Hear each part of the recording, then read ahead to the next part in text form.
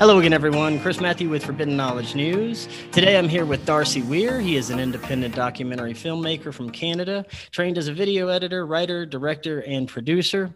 He has chosen to work on some of the most fascinating subjects that are discussed today, and he's going to be a presenter at the upcoming Laughlin UFO Mega Conference. Darcy, welcome. How you doing? Good, Chris. Thanks for having me, man. Yeah, thank you so much for coming on. I always enjoy our conversations. I'm looking forward to meeting you at the conference. And not only are you going to have an amazing presentation, but you're going to be premiering 3 new documentary films. Isn't that right? That's right. Yeah. So the first day I arrive is on I think the Saturday. And then Sunday, I'll be doing a presentation in the day talking about secret space and my thoughts, my theories, which I'll be presenting later on in film form later in the week. But my secret space research, it really has to do with history, going back to the starting of the NASA space program. I'm really excited to sort of present on that and present on some of the things that I'm working on for the second part of this documentary, Secret Space UFOs Part 2, which will most likely come out way later this year, around Christmas or something like that. So presentation during the day. That night, I will be doing a world premiere of 2 other documentaries, Crop Circle Realities and Volcanic UFO Mysteries. I'll also be doing a Q&A after, so if people want to ask questions about the making of the film, the research that I found, some of the folks that are included in the film, that type of thing, I'll be there. And then on Tuesday night, I will be unveiling to the world Secret Space UFOs Part 1, which is the first in a historical sort of chronology presenting space research, cover up, and UFOs in space. It's going to be awesome. I can't wait to see all that and hear your presentation. Now, I'd like to get to your couple of thoughts on the secret space program in general. How deep do you think it goes based on, people you've talked to, interviews you've done? I'm sure you've done a lot of research into the area. How deep do you think we've gone into space? How do you think that we possibly have unknown bases on our moon and possibly Mars or beyond? Well, I'll speak to the moon piece of that series of questions. The moon, I think, definitely has remnants of bases. Whether they're ours or someone else's, that's really the most interesting part of the answer. People have speculated on this for a number of years because there's been indications by many of NASA's research programs and probes that they've sent out to space, pointing to the fact that something anomalous is on the moon. Richard Hoagland's done some good work there.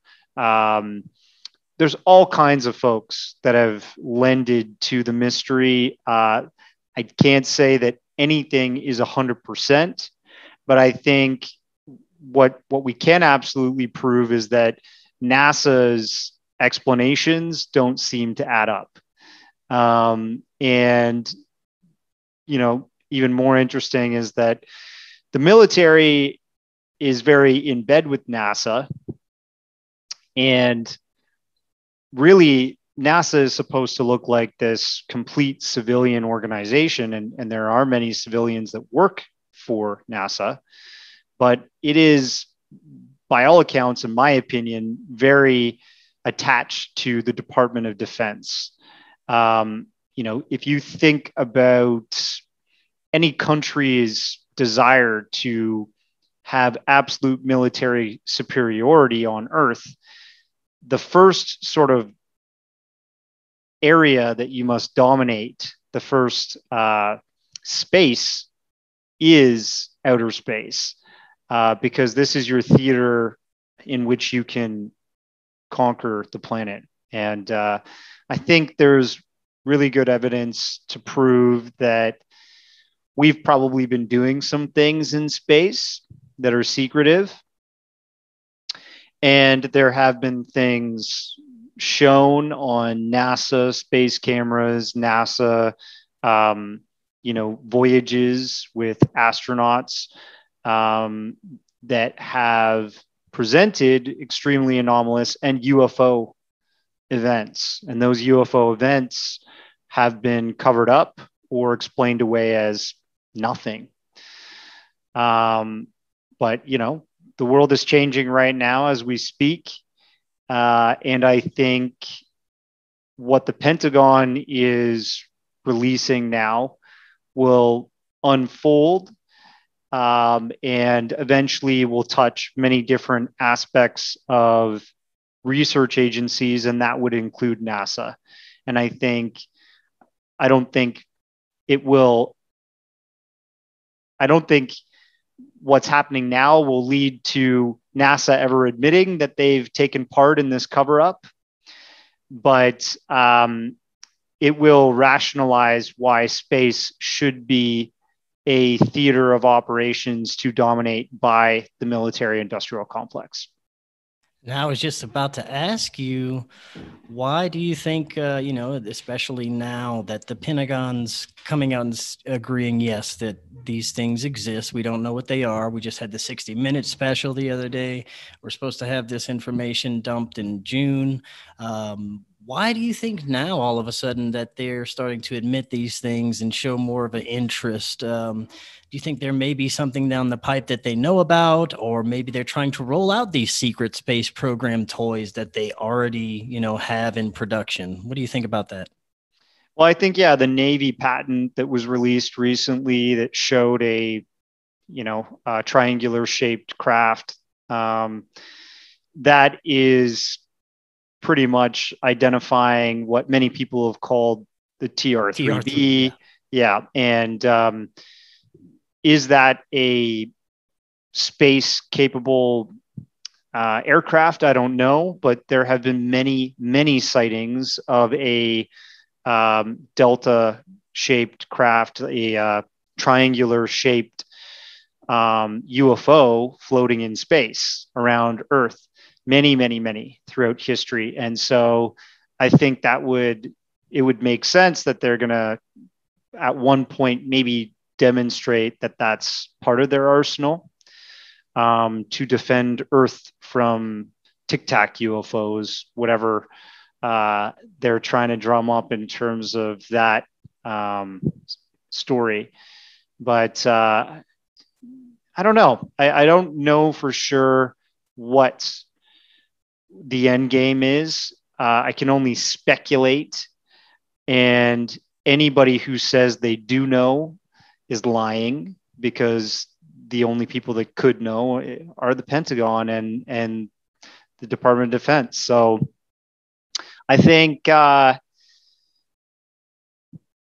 it's rational to be skeptical about what their story is. There's going to be people that fall into many camps. There's going to be people that are paranoid that this is a power grab move to lock down things even more on the planet. Maybe there's people that will believe that they're trying to start a war with aliens or something like that. This has been a long running theme, since Greer's 2001 Disclosure Project, Carol Rawson, working for Werner von Braun. These are all theories that have been out there for a long time.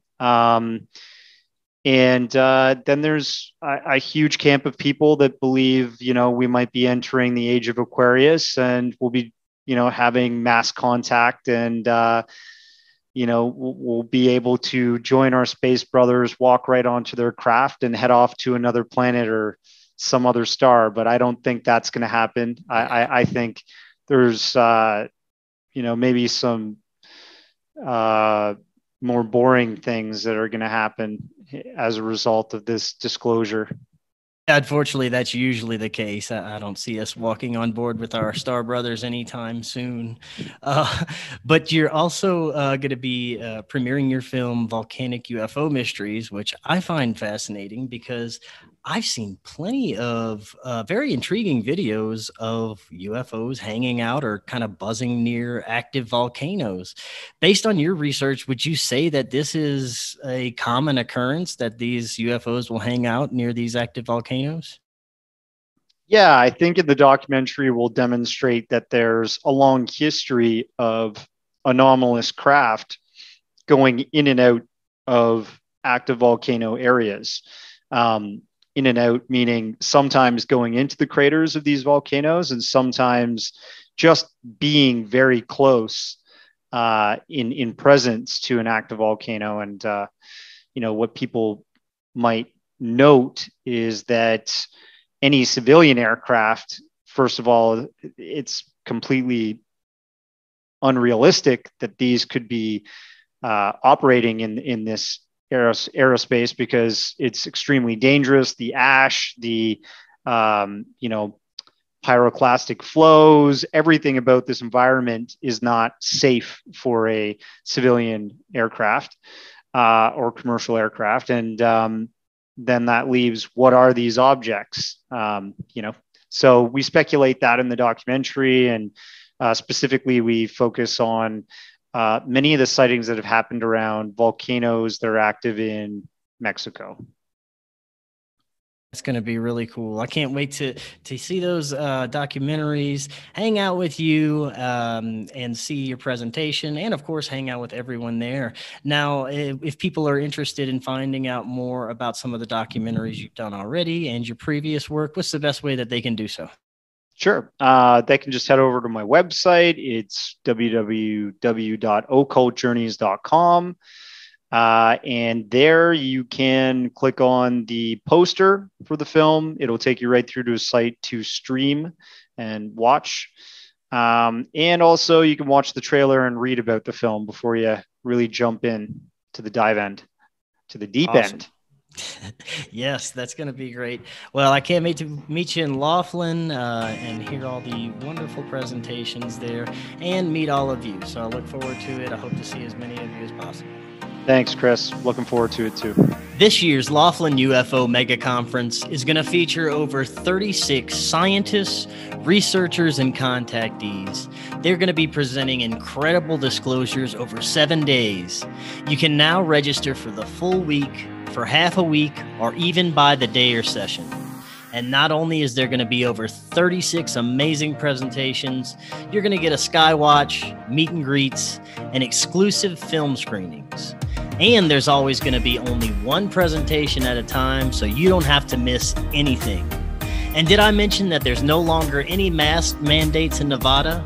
So you can now enjoy this amazing 7-day conference mask-free. Just go to their website, LaughlinUFOMegaconference.com, and register now. Last year's conference was absolutely amazing. This year's is going to be even better. So join us for an incredible 7 days of education and disclosure at the Laughlin UFO Mega Conference.